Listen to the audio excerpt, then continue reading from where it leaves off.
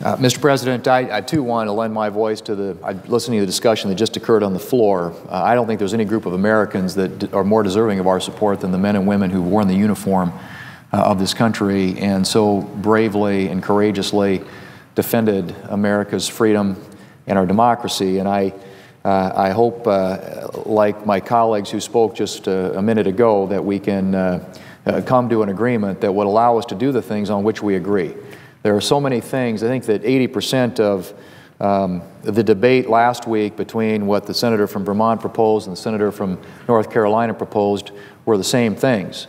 And we ought to be able at least to do those things that we agree on and address some of the very vital and urgent needs that our veteran community has. And so I would lend my voice to supporting efforts to get things moving. There is a bill that's come over from the House of Representatives that addresses many of these issues, not as comprehensively as was proposed last week by the senator from Vermont or the senator from North Carolina, but obviously we've got some issues that need to be addressed that will support and help those Americans who have borne the cost of battle for our country and defended America's freedoms. And we should work together to define that agreement and to move legislation forward that would address those needs. Mr. President, I come to the floor today to talk about the pain that Obamacare and the Obama economy are causing Americans.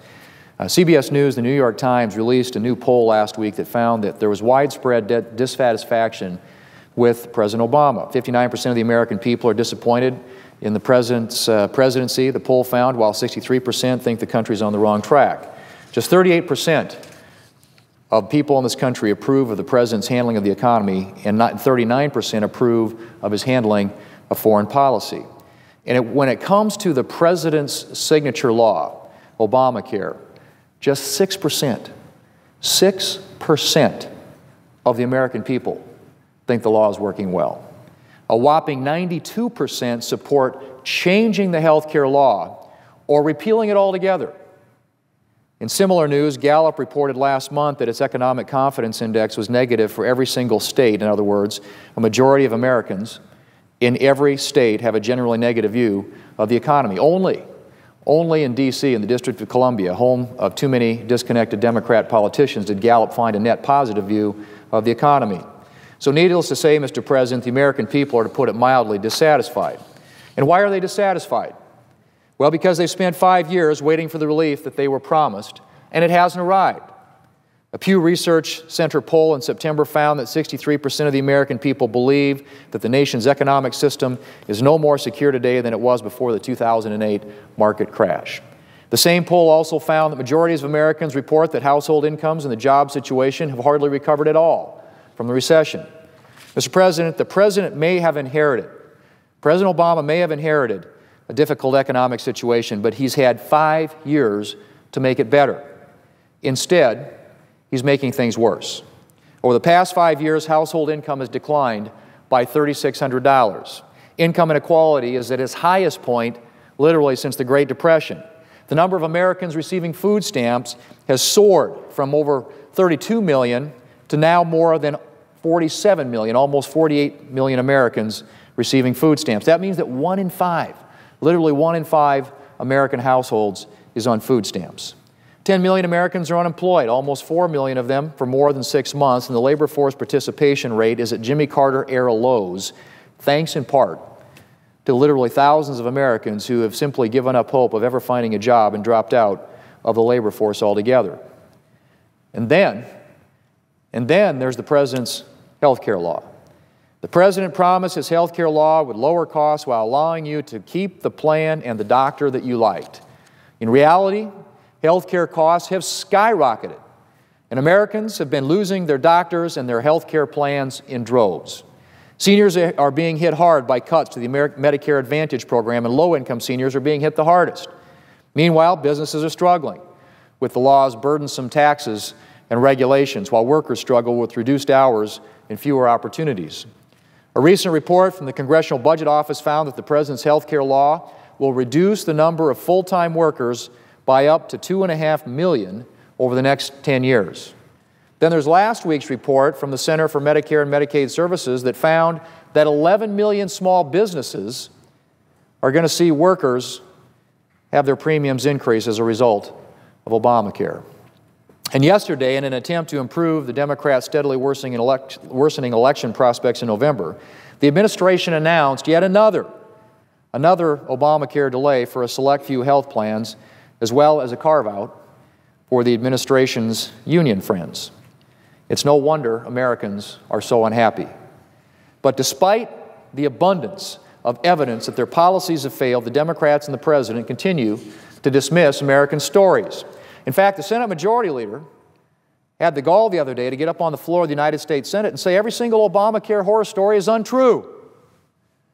That's right. Instead of looking at the overwhelming evidence that Obamacare just isn't working and maybe rethinking his support of that law, the Majority Leader decided to accuse every single American who's had a bad experience with Obamacare of lying about his or her story. Now, that's a lot of denial right there.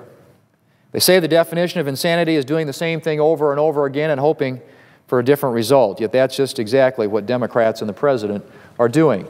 Instead of looking at the evidence of the past 5 years and rethinking their policies, Democrats are just piling on more and more of the same. With Americans hurting for jobs and opportunities, Democrats have recently taken to advocating a hike in the minimum wage, a policy, I might add, that the Congressional Budget Office said would result in up to 1 million fewer jobs, and a policy that would hit the lowest income workers the hardest. And then there's the President's budget.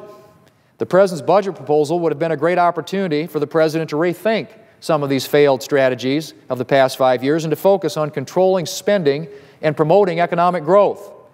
Instead, the President produced a political document that panders to the far left wing of his party and eschews any type of meaningful reform. His budget won't control spending. Instead, it increases spending by 63% over the next 10 years, and it adds another $8.3 trillion to our $17 trillion debt. And to pay for some of that spending, the administration is proposing even more tax increases, over $1 trillion worth of new tax increases, on top of the $1.7 trillion in tax increases the President's already gotten since he came to office. The administration's even backed away from changes to our broken entitlement programs, like gradually raising the eligibility age for Medicare, which would have helped put the Medicare program on a stronger financial footing going forward. And as for balancing the budget, well, that's a fantasy. The President's budget doesn't even pretend to balance. With 2 years left in his presidency, it appears that the President has given up on governing and resigned himself to playing election year politics. His lame duck budget will further grow the federal government while the middle class continues to shrink. If the President and the Democrats really wanted to help Americans the way they claim to, there are real steps that they could take right now to start turning our economy around and putting Americans back to work. Instead of a job-killing minimum wage hike, they could support initiatives to reduce the cost of hiring and to give businesses incentives to hire workers. Instead of perpetually extending unemployment benefits, they could support legislation like a bill I've introduced to provide relocation resources to allow the long-term unemployed to move to areas where the job market is stronger and strengthen federal worker training programs. This would help give the unemployed what they really want, not months of meager government benefits, but steady, good-paying jobs with the potential for growth.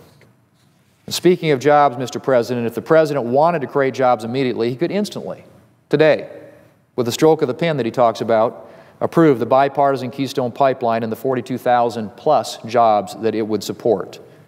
All it would take is a stroke of that pen that he keeps talking about. And then there's Trade Promotion Authority.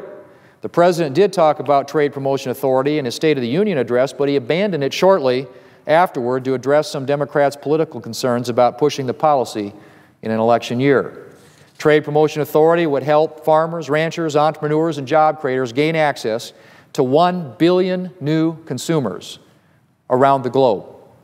If the President were serious about creating jobs for Americans, he'd be urging the Majority Leader to take up this bipartisan legislation today.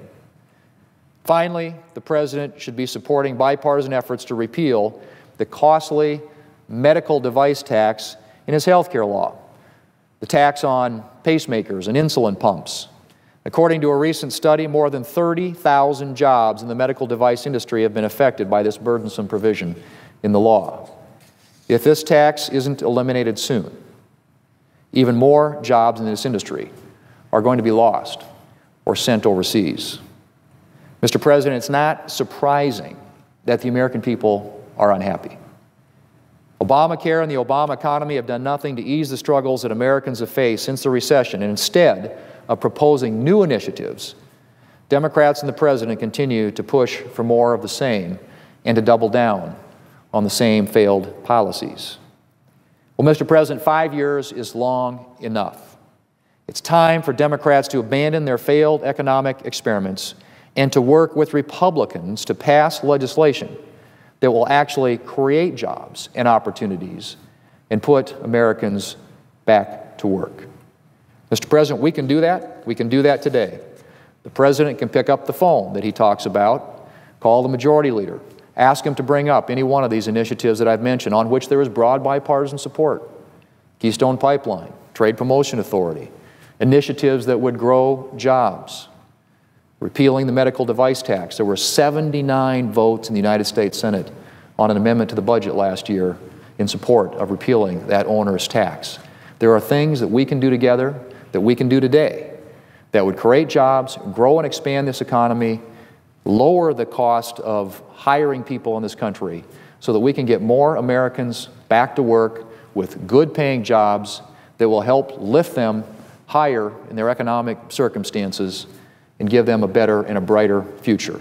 Mr. President, I hope that that's what the President will choose to do, rather than following through on so many of these election year ploys, if you will, that are simply designed to help win elections come Election Day, rather than do something that is really meaningful to help middle-class families and the American people. Mr. President,